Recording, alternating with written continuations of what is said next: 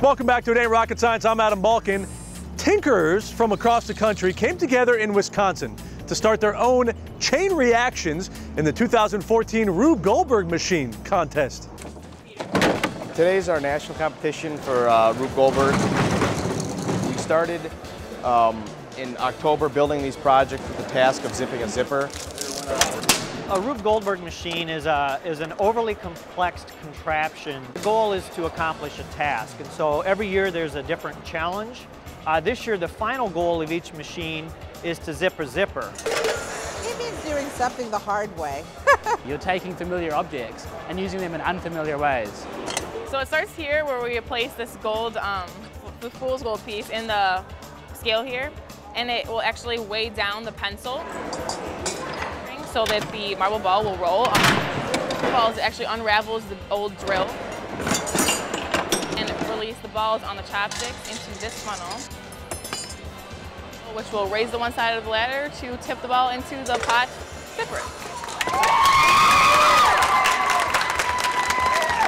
I think it's just a fun way to learn different things about physics because I'm not, like, surprisingly, I'm not the biggest physics fan actually, but this is actually really awesome. There goes nothing.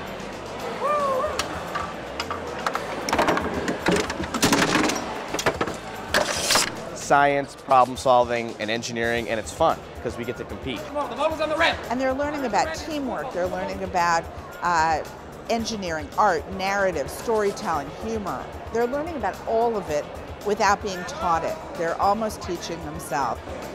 The most important thing to me is simulating a real atmosphere of an engineering team. We had to work together, solve problems, just everyday things that engineers do. The problem solvers of tomorrow are the Rube Goldberg machine contestants of today. In upstate New York, students are taking science to the next level as they square off in science and technology at the New York State Science Olympiad.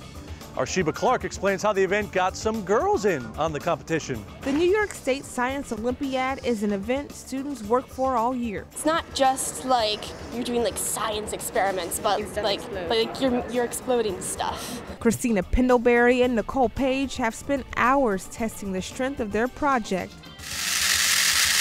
All for this moment. Again, nice job, nice job. Very good, very good. This is their first State Science Olympiad competition. For them, is to start to their long-term career goals. Well, I want to be a doctor, and so one of the events is anatomy. I didn't do anatomy, but that could help. 3, 2, 1. An objective for the Olympiad is to get more girls interested in science and technology. I like the connections that science has and like the understanding behind it. And so I think if I go into any branch of science, it would probably be environmental science. Parent Kim Pendlebury is a mechanical engineer. She says she knows how male-dominating the field can seem. If they go up through school doing these kind of things, they won't even think that it's odd that they're doing it. Virginia Curry has been on the board of directors for the Science Olympiad for 20 years. She says getting girls involved in sciences has been an accomplished goal, but minorities are still lacking statewide. We'd love to see more African American and Latino students come. We've been very successful in recruiting girls. Curry says 13,000 students statewide participated in Science Olympiad. She says this is the first year a Rochester City school got involved in the high school competition. Curry says she hopes this is just the beginning.